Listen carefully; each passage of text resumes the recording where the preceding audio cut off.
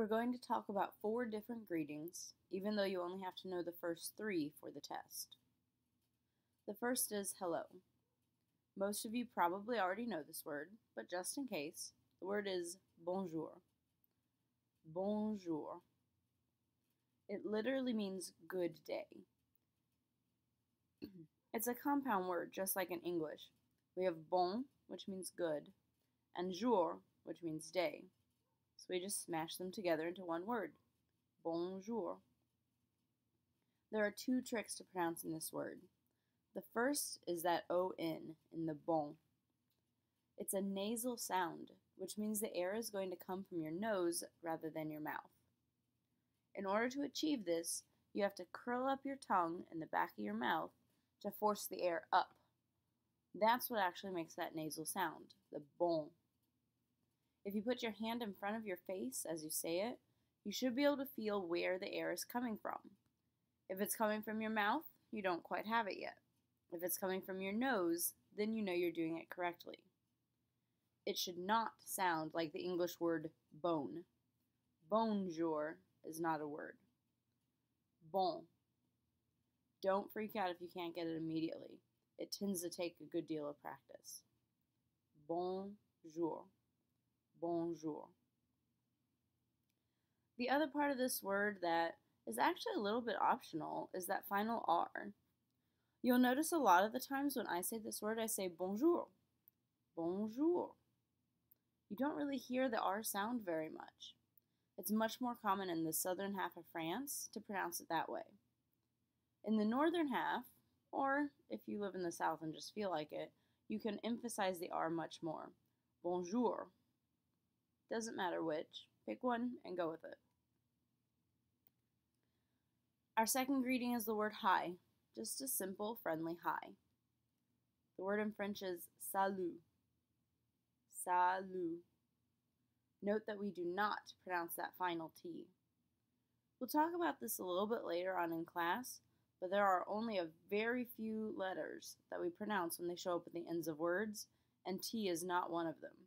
So for right now, just pretend it's there for decoration, and we're going to ignore it when we say it. Salut. That's it.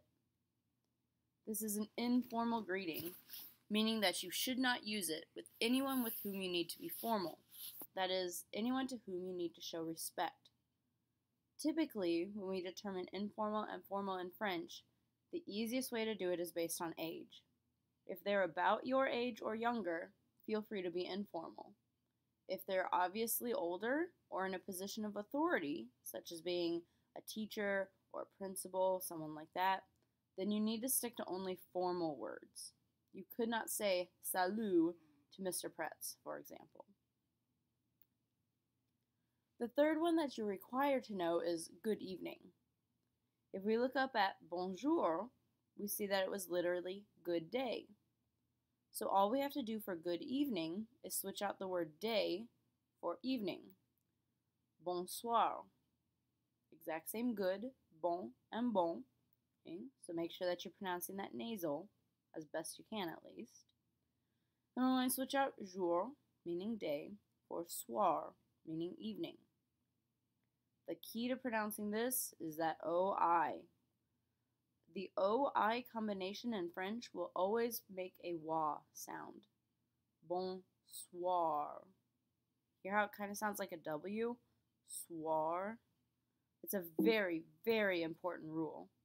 You will see this all throughout French. It's a very common letter combination. So be absolutely sure that you remember this pronunciation tip. We only use bonsoir after about 5 p.m. Basically, once people start getting off work and start thinking about dinner, no one really sits and stares at their watch to check what time it is before they say something, but you will look very ridiculous if it's 10 o'clock at night and you're saying bonjour. Listen for when people around you switch and you'll be fine. The last one, another way to say hi, is not going to be required on the test, but I feel it's an important and fun one to learn anyway. The word is coucou. Coucou. Just like the clock. Coucou. This is extremely informal. It's about the same level as slang, so you must be especially careful not to mix this up with more formal greetings like bonjour. Be very careful with whom you say coucou. It should only be a good friend, a good family member, someone much younger than you. You need to be very certain before you use this one. Alright, so these are the 4 greetings which we're going to cover.